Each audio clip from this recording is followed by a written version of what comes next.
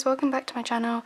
Today I'm going to be showing you that you don't need to stretch your watercolour paper before you paint on it, and this is a really easy, cheap hack to get crisp finished paintings that you don't need to stretch and you don't need to take a lot of time over before you paint them to get them perfectly straight, and no warping, no bubbling, no bending. And as you can see here, I have a finished watercolour painting, and you know, so as you're painting them they stretch, they warp, and they go all wobbly, which is not what you want if you want to send them off to somebody or frame them, because it's going to distort the picture. I will show you how to get this done without the need for stretching. I've never stretched my watercolour paintings. I've never needed to stretch them. I've always just left them because I haven't needed to ever frame them, but recently I've been needing to sort this out, and I looked on YouTube and I found this video and I thought it was really useful, so I thought I'd just make my own and show you how simple it really is. So today what we need is a wobbly painting, and we definitely have one here. I did try this out beforehand with an even more severe case than this, and it worked perfectly, and I was so happy with this because it's going to save me so much time, because I was looking up thinking that I needed to stretch my watercolour paper and I needed to do all this stuff and tape it down to the board and do all this crazy stuff, when in reality, even if you do that, it can still warp, and you still have to press them and do all this silly stuff that you don't need to do. So today you need this. You need one painting or whatever. This works on any kind of paper, thick, thin, whatever, it works. So yeah, get yourself your crumpled, messed up painting or picture or whatever. Get that ready. You'll also need an iron, and I have one here. We will be doing it with the water inside because you need some sort of steam and heat, so make sure it has some water in it. Heat it up. Hold on, actually I'll tell you what else you need. And you also need something.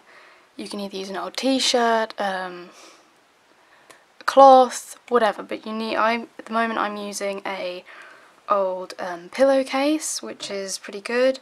You just need something that you can slip the paper or the painting inside, and so that you have a protective piece that's protecting your table and also stopping the stuff transferring on.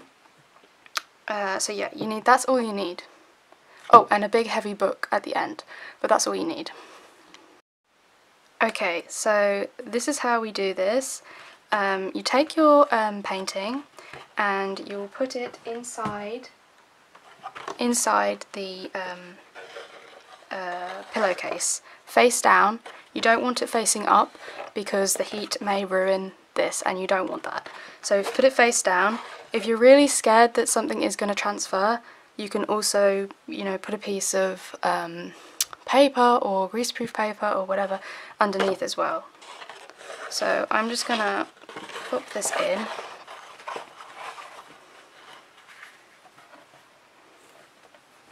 Like so.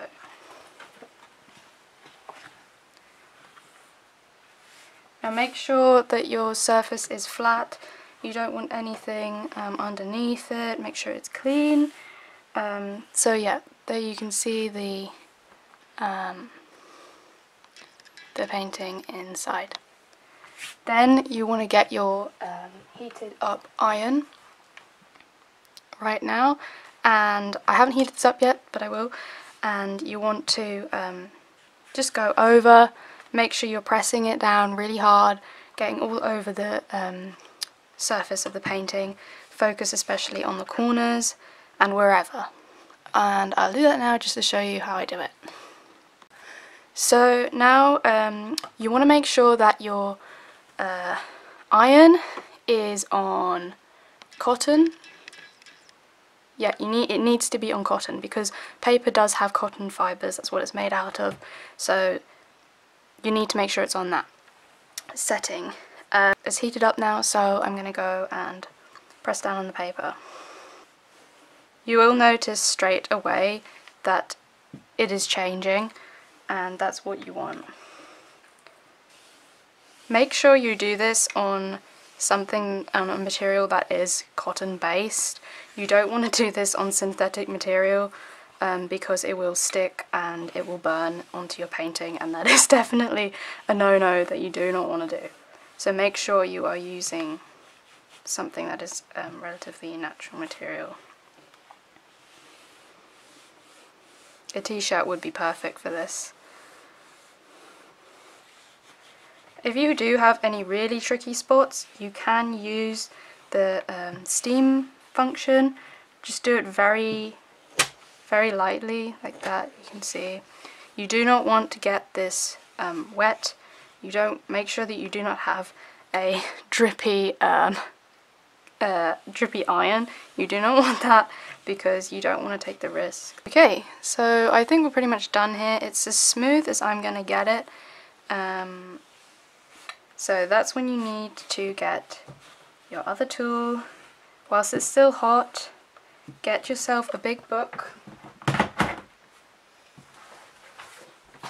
I have this massive book here, so just plop it straight on and leave that to dry.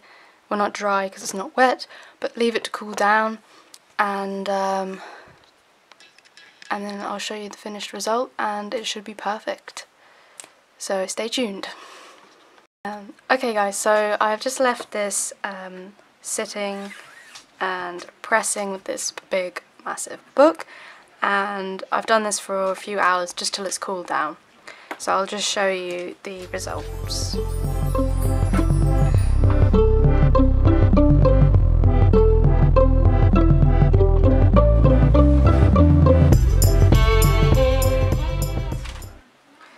Okay, so we have a pretty straight picture. It's a lot straighter than it was before. So yeah, it's not too bad. I think it's pretty much as good as we're gonna get it. I mean, it's a lot better. It's perfect for mounting, really, and it lies flat and it's fine. So this is kind of just sort of the lazy art person hack, really, for unwarping or stopping buckling from happening on your paintings.